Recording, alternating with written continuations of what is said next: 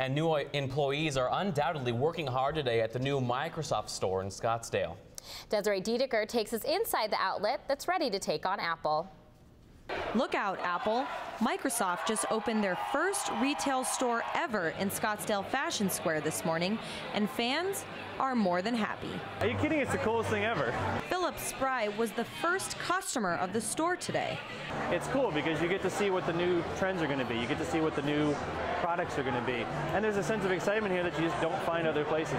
People seem to be very excited about the brand new Microsoft retail store. This line behind me wraps nearly around the entire mall. Some people have been standing in this line for over 12 hours.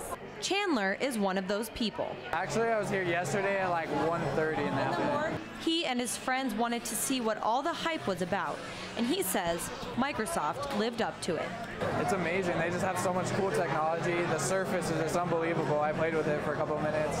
And retail is a huge opportunity to connect with customers. We're excited about this because over 95% of our products are actually sold by somebody else. Others like the idea of the store, but were a little skeptical. It looks like an Apple store, but a little bit better. And while Microsoft may be trying to steal a little bit of Apple's thunder, this new retail store could possibly be chalked up as a win for Microsoft in the Mac versus PC battle. In Scottsdale, Desiree Dietiker, Cronkite News.